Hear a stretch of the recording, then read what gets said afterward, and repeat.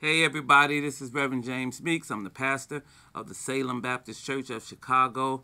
I am here with our executive pastor, Reverend Stephen Thurston. We don't use the title executive pastor a whole lot, but he is. That means he's the man with the plan. He's running stuff. We're in the studio with Carnell Pickett, who is our mastermind behind the scenes. And what a joy it is to spend these 12 to 14 minutes with you talking about Black history.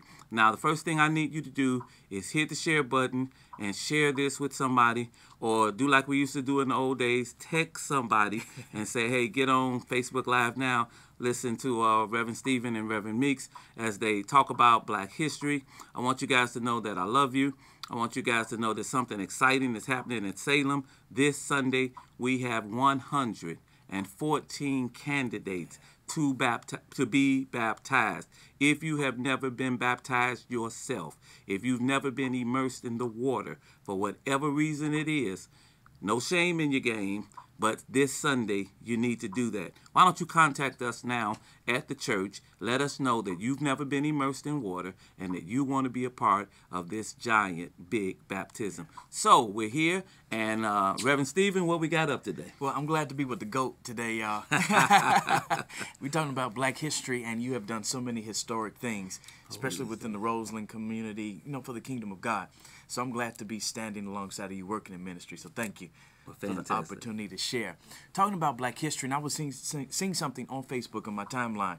There's a teacher at my dad's church, and he put up a post that talked about the fact that they didn't steal slaves from Africa. They stole scientists and architects and teachers, people with skill sets, and then they made them into slaves. Yeah. And I think a lot of our young people, they don't have clarity on our history, where we come from, that we come from greatness, that we had great people that were just kind of demonized and belittled and brought down.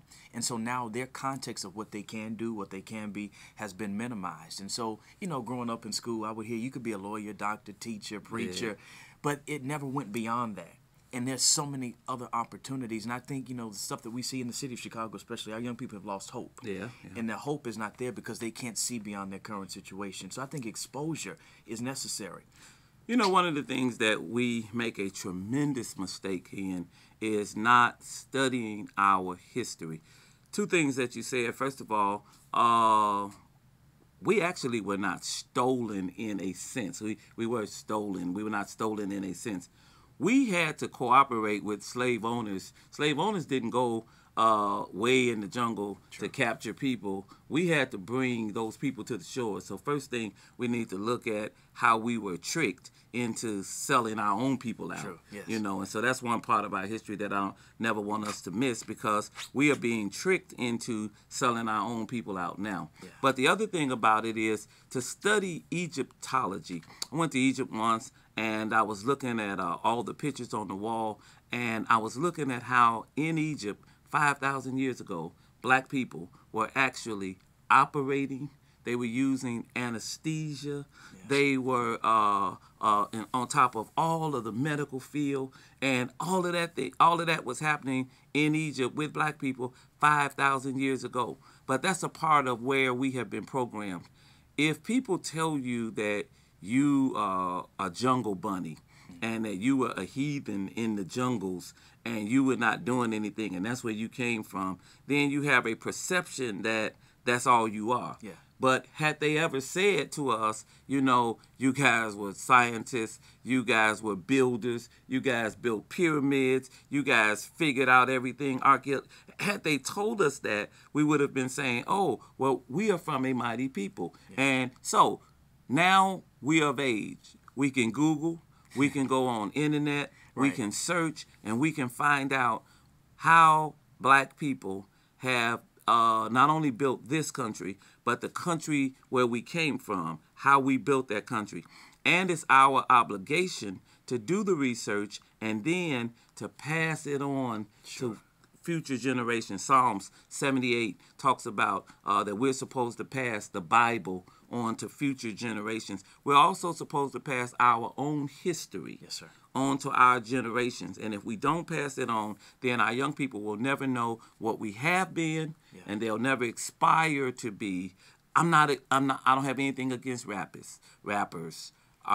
artists. I don't have anything against it, but I know that there's more to aspire for. Yes, sir. Yeah. Yeah, even with that, looking back at the history, we often hear, especially in my generation, a little younger, the Bible is a white, and Christianity is a white man's religion. Many people don't know black people were in the Bible. Absolutely. And so, younger people will run into Hebrew Israelites that'll tell them, these myths and these legends that don't exist. And so not only do we lose the oral history and the history of our race and our culture, but from a spiritual and a biblical perspective, not understanding that we're connected in the Bible. Black people are in that book. And I think you did a series on that. Well, not only that, but if white people taught slaves to read, and the first book that they taught slaves to read in English, remember now, slaves were reading in their own language. Right. They were not reading our language. First book they taught them how to read was the Bible. Worst mistake you ever could do is to teach a slave how to read the Bible. Because if I learn in the Bible how I'm supposed to treat you,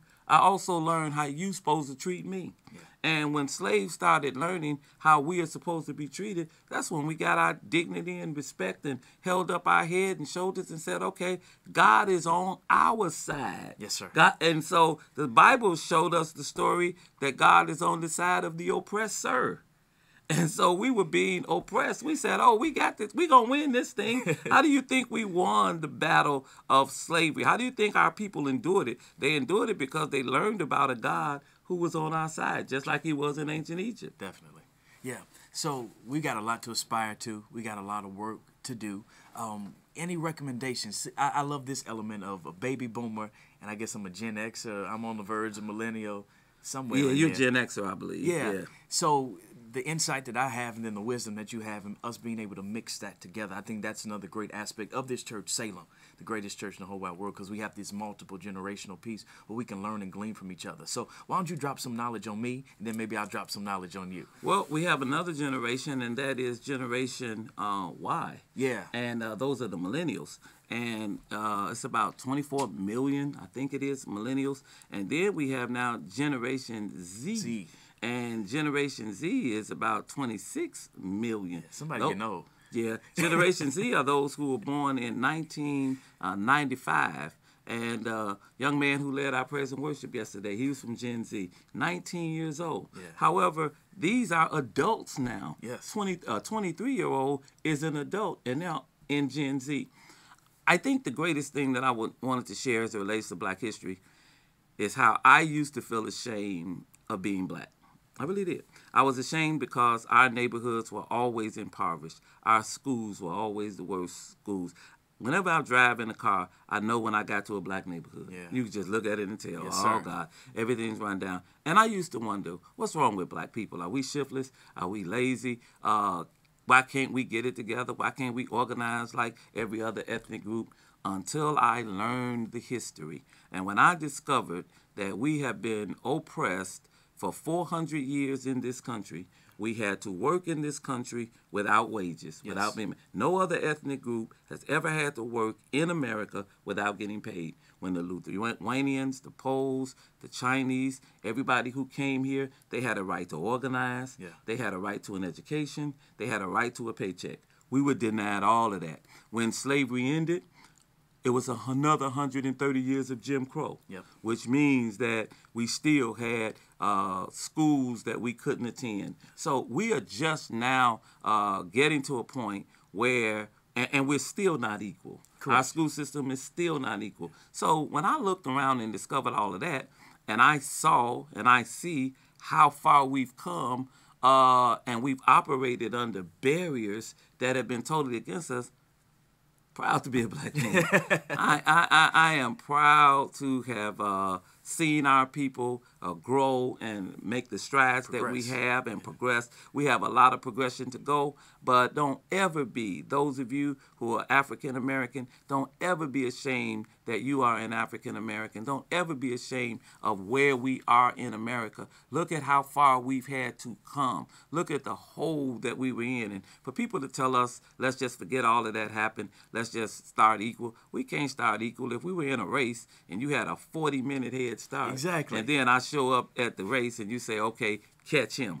That's pretty high. Well, imagine 400 years. Yes, sir. He has a 400-year head start. So, no, it's hard for me to catch you, but I tell you what, I'm going to keep running. Yeah, we got to keep running. We got to keep running. And I think that's super important for my generation and younger, because you all made sacrifices. You did work in the generations before you. And it seems as if you all had less but did more. We have more and do less. So there's got to be maybe something about our psychology, something is happening with my group. But we're not pushing as hard as maybe you all did. I don't know if you do less. My dad, he comes from, I guess the generation would be the silent generation. Okay. He's the silent generation. I'm the baby boomer. There was so much work to do in America at that time. There's so much work to do now. You all have to do smarter. Okay. You all have to do smarter. And you have to do it the way you are bent to do it.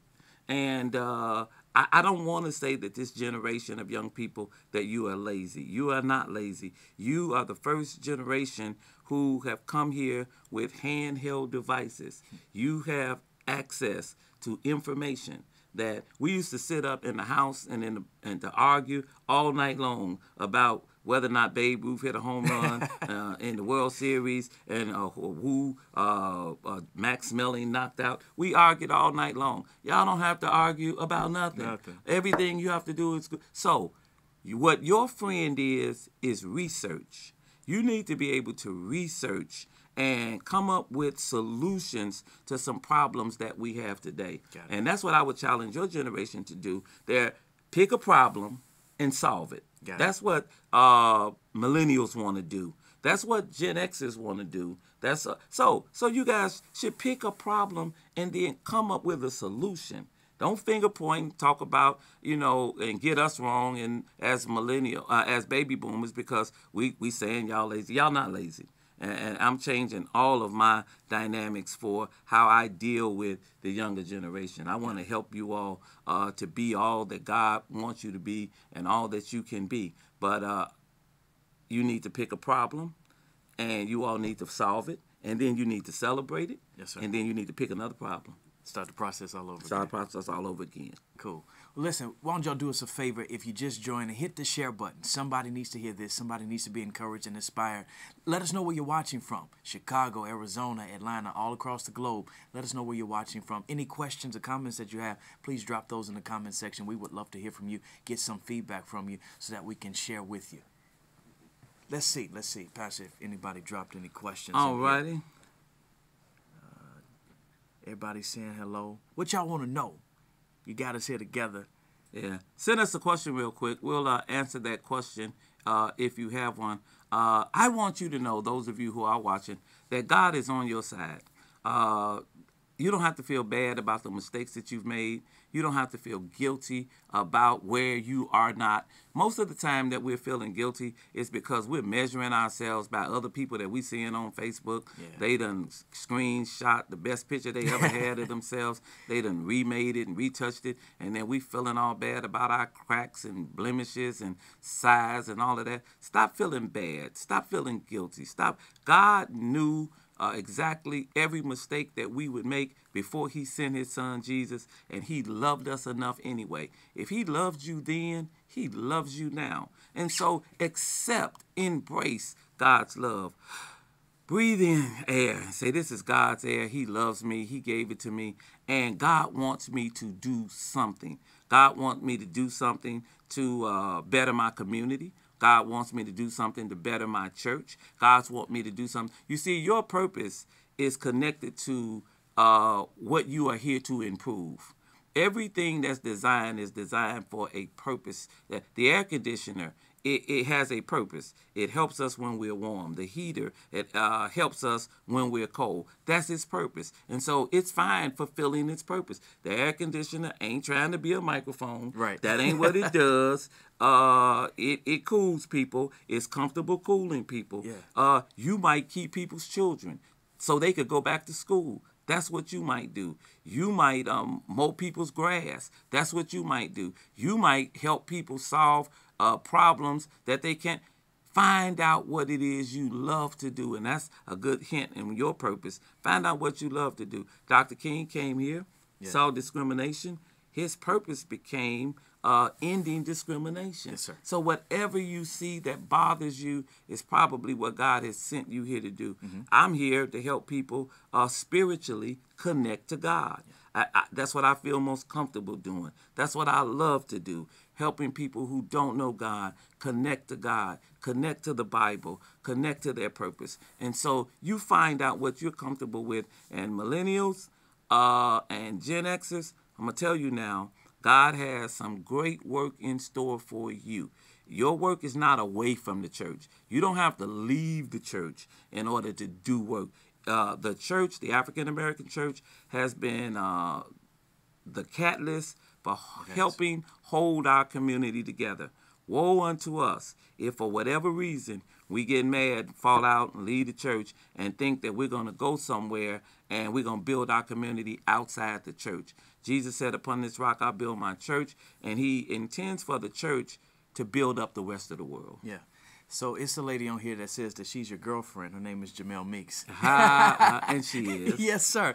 She wants to know what are some of the best strategies for your generation passing the torch to some of the younger generation. Very good, honey. The first strategy is to love the younger generation. I have a daughter who's a Gen Xer. I have a daughter who's a millennial. I have a granddaughter who's... I love them. Yeah. And outside of that circle, just because that's a family you normally love, but I have to love young people enough to be tolerant of where they are coming from, rather than just saying, sit down, y'all just listen to us, we know best. We have to love the generation, and then we have to understand the prism by which they see life. We have to understand the worldview of which they've come into life, and that their worldview is totally different from ours. And so once we know that, and we have to study that, so that we'll know that, okay, this individual that I'm approaching is not me at 16. Yeah. Me at 16 didn't have a cell phone. Yes, sir. Me at 16 couldn't watch pornography on the cell phone. Yeah. Me at 16 didn't have Netflix. So I have to understand them at 16. Sure. Them at 22. In their context. And so I have to love that generation enough to understand it, to know it, and then to comfortably lay out procedures, strategies, and hopefully give them enough multiple choices that they could choose. They don't want to be dictated to. Right. They don't want to be told what to do. But hopefully, if we give enough multiple choices, we'll help them choose the right path. Yeah. So what do you say? I've got people on here asking, hey, it feels like we looked at the past and we made some strides, we pressed forward, and it looks like they've changed the game all over again and we're back at square one. Almost as if the progress we made has kind of been erased because they keep changing the game on us. How do they keep pressing forward? Well, it's either to keep pressing forward or sit down and die. Yeah. And so we have to look at now, okay, what did the game used to be? Mm-hmm. How has it changed? And now that it's changed, what do we do now in the context of that change to continue to make strides? Yeah. And so it's a study game. And this is the Enlightenment generation. And we shouldn't be afraid of research and study. You know, when I was a kid, we used to research with encyclopedias. Yeah, you had all the books. All the Funk and Wagners they sold us, and we had to sit down in the floor, and we had to read through all of that. Man, this is the generation of instant information. Yes, sir. So if they change the game, we could study what the game used to be. We could study up on what the new game is, and then boom, here's our strategy. And that's what we're looking for millennials to do. We're looking for millennials to create strategies. Those millennials and those Gen Z who are discontented with the Church of Jesus Christ, give us your strategy. Give us strategy and say, hey, look, if you all would do X or Y or Z, or have you ever considered having preaching and no music? Or have you ever considered having music and no preaching? Have you ever considered whatever you think your strategy is, you should be comfortable in your local church sharing your strategies with some form of leadership so that we could take a look at it, because your idea may be the greatest thing since sliced bread. Sure. We don't know it because we don't know your idea, and it's up to us to give you a comfortable platform Yep. so that your idea could be shared and appreciated. And that's what we seek to do. Find out a way, give you a comfortable platform, hear your idea, love you for your idea, appreciate your idea, and hopefully implement it. Cool. Well, Pastor, that's our time today. Thank you for dropping your knowledge, your information to challenge us, to charge us to move forward and to keep fighting the good fight for our people. Hey, look, we love you. We thank God for you. And even though it's African American History Month, one thing that we know, and that is love is universal. And we love everybody. Black lives matter, white lives matter, green lives matter, brown lives matter. But I'll tell you what, unsaved lives matter too. And there are a lot of you who've fallen out with the church. There are a lot of you who, and the church has a lot of faults. We have a lot of errors. Preachers got a lot of faults. We have a lot of errors. But we represent a God who has no faults and he has no errors. And whatever you do, don't fall out with God. If you're not in a right relationship with God, have your prayer time, have your Bible reading time, and then when you get a chance, check us out. Look at a church and see, because no matter how you try to do it, it's hard to study that book on your own. Yes, sir. And so we love you. We thank God for you. Happy Monday. I'll sign out from my end of it. If you've never been baptized, don't forget now, this Sunday, we're baptizing 114 people. You can be one of them. All you have to do is to have believed that Jesus is Lord, and the Bible said, and be baptized. And so give us a holler if you want to know more about that. And so I give you back to Reverend Stephen. Love you, and happy Black History Month. I hope y'all have a great day. Keep the questions in the comments coming in. We'll go back later and filter through any questions that you ask. I'll be happy to answer those. Any ideas that you have, drop them here. We want to make this church the greatest church and continue that history and that legacy. So, hey, we're open. We're trying new stuff. We're reaching this year, as Pastor has challenged us. Your ideas matter, so drop them. We'll be happy to, consider them and see if we can implement them. And don't forget to hit the share button. That's it. All right, y'all. Holla at you. Have an amazing day.